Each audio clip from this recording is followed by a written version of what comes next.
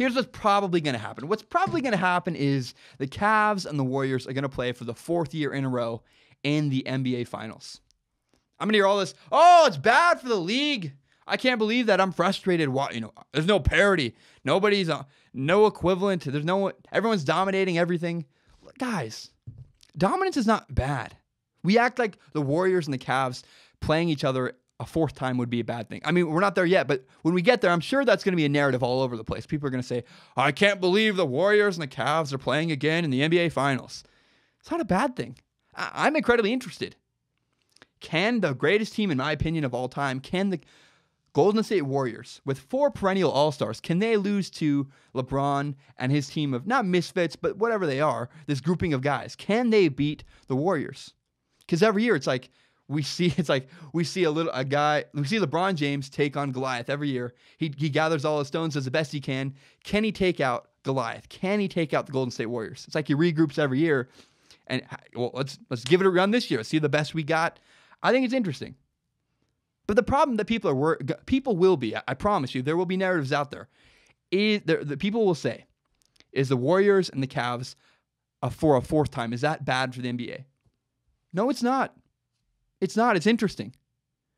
I don't think. Here's an example. The Steelers, the Cowboys, the 49ers, and the Patriots, they combine for 21 of the 52 Super Bowl victories in the NFL.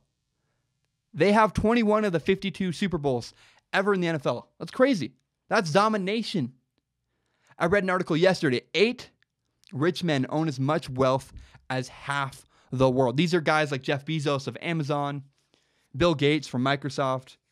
That's domination. 8 dudes in the world have as much money as half of the entire planet. That makes me feel like nothing. I mean, I'm never going to be close. That's domination. That's everywhere in the world. 13 NFL franchises have not won a Super Bowl. And the Texans, the Jaguars, the Lions, the Browns have never even been to a Super Bowl. The world is filled with domination. It happens everywhere all the time. It's not a bad thing. That's life. Accept it. Move on. Domination's not bad. I think the Warriors, the Cavs, that's an interesting NBA Finals that I want to see. Help me grow Strong Opinion Sports by telling your friends about this podcast. Share it on Facebook, on Twitter, on Instagram. Copy the link. Share it on Reddit maybe. I don't understand Reddit. And if you really like this podcast, if you love this podcast as much as I do, remember that you can subscribe to Strong Opinion Sports on iTunes, on SoundCloud, on YouTube, and on Google Play. Spotify coming very soon. Thank you so much and have a great day.